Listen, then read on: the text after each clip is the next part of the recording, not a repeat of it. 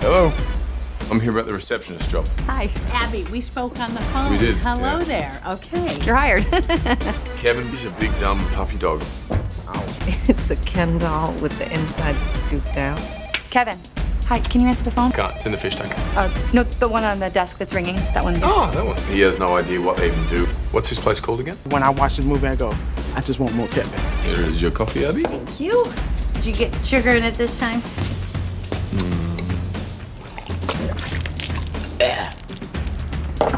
I hate coffee. Yeah, the sugar's in it. Sugar's in it.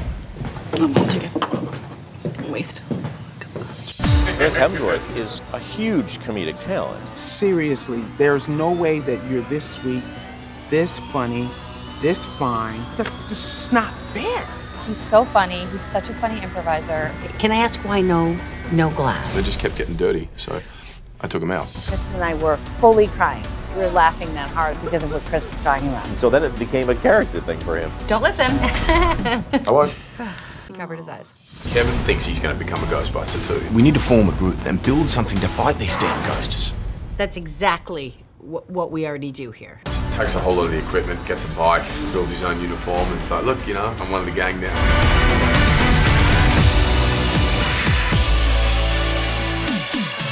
I asked Kevin to throw together a couple of logos for us.